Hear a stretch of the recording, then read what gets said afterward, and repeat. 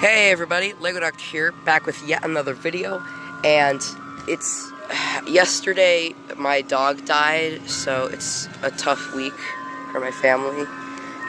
His name was Ellinger. He lived to be 12, and he had what we think was a cancerous lump on his back.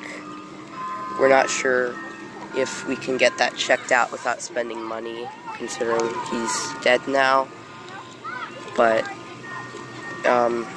it's been hard on us, and my dad and I are doing okay. My brother is not great, but managing, and my mom's just a wreck because Ellinger was her baby, so he was just the sweetest dog you could ask for. He had epilepsy as well, so we got him from the Mile High Lab Rescue. A very nice place, by the way. Go check it out. But anyways, so I'm here on the last day of Brick or Treat in Bricktober at Legoland. So I actually went to the Budget Brick store, and they had Harry Potter poly bags for $2. So I got some more.